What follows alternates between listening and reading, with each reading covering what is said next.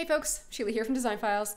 If you've ever felt a little bit confused about exactly what your client sees when they log into their client portal to preview a project, then keep watching because the new update that I'm about to show you is going to give you total clarity into all of that. Now the update that I'm referring to is this new option right here where you can preview the project as a client. And the best thing about this is that if I click this, it's basically going to show me the exact view my client would see if they logged into their client portal to review the project. So now you can see exactly what your client is going to be using to interact with the project. They've got access to all the design boards that you've shared with them. They can click into any of these design boards to view it. They can use the arrows to flip through and see any other designs, and they can scroll down to the product list to make their selections and leave feedback. They also have access to their project navigation up here, and this is where they're going to access all the documents that you've shared with them. So if you've submitted questionnaires or quotes or invoices to them, they can click into any of these and they'll be able to see the documents that you've shared and quickly open them up. Now, the great thing about this preview option is that it gives you a number of different ways that you can use this to interact with your client and move your projects forward faster. And we're going to get into that in just a moment. The one thing that I do want to bring to your attention about these client-facing views is that when you are jumping from project to project, you might notice that the client-facing view, the project navigation, changes from project to project. And the reason for that is that this navigation is based on what you have submitted to your design client. So if you have one client where you've only submitted designs, questionnaires, and quotes, then that's what they're going to see in their navigation. If you have another client where you have also submitted invoices and the order tracker and contracts, then they're going to see all of this. So your project navigation for your client projects is based on what you submit to them. Just want to make sure that you're aware of that. Now, let's go ahead and let's talk about some of the different ways that you can use this new preview mode to help you move your projects forward. So I'm going to close out of the client-facing mode. We'll come back to my designer account here. In this project, you can see that I have 6 design boards. I've got 4 of them that are actually submitted to the client, and I've got 2 here that are still saved as a draft. Now, if I go into the preview as client mode, it's going to show me the boards that I've actually submitted to the client. But let's say that I've got the other 2 that are saved as a draft, and before I share those with my client, I just want to confirm that I have set up the product list to only show the appropriate product details, so I'm not letting my client shop the items themselves.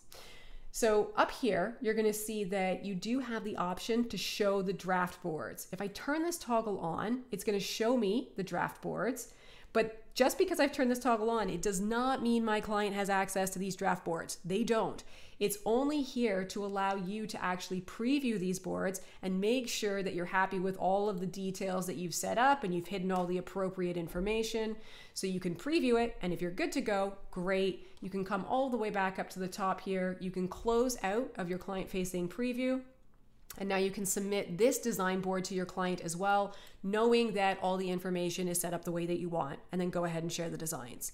And only after you share the designs does this board actually become visible to your client within their client portal.